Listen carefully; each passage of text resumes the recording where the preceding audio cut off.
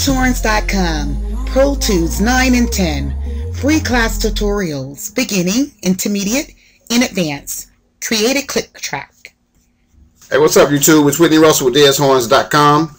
This video is going to be to create a click track. Go ahead and open up your Pro Tools. I'm going to show you real quick how you do that. Now you want to create a click track every time you have start a new session, because what it does is it basically gives you a tempo to follow when you record, and it also will allow you to quantize and allow you to line things up when you start dealing with MIDI. So you always want to do your click track. That's the first thing you want to do is your click track. Okay, so you go right here.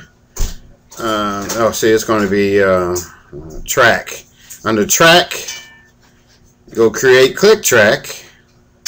Alright, and this will show up. This is my new session I got right here. So this is your click track. Now let's go to the edit window. So let me show you.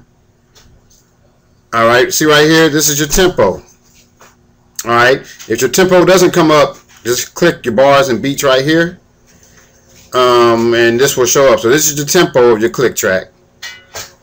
And you can hear the click track. You get your transport window. If you don't have a transport window up, like there's not one up right now, go up here to Windows, hit your transport window, and you're going to make sure your tempo is correct. Alright, that's how you can change your tempo right there. Click that and that'll change the tempo. And then let's go back to the mix window. You hit record and play. Oh, you have to have a track. I'm sorry. So let's go ahead and get a new track. Alright, now, so you record this. You have to record and able to hear the click track. And you should, there you go. You don't hear it right now, but I'm just showing you. I don't have my sound hooked up, but that's your click track. As long as you see that, hit your record enable, hit your play button, you see that thing clicking, that's your click track. Now also there's ways, when you have your click track, there's ways to change the sound of the click track. I'll show you how to do that in an intermediate tutorial, and why you would want to do that. But let me show you another thing about your click track. Double click that button right there on the transport window, and this comes up.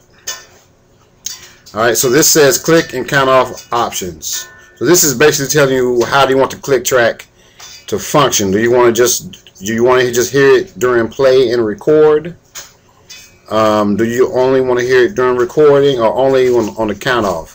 So it gives you 2 bars, a count off right here. It tells you 2 bars. So if you want 2 bars, 1 bars. Sometimes I like doing 1 bars, which is just 4 beats. Click, clack, and you start recording. Basically, note, velocity, and duration. Don't worry about that. I'll talk to you about that in my intermediate click, because there's a lot of things, other things I want to tell you about your click track. But right now, for the beginning, that's all you need to know to get your click track.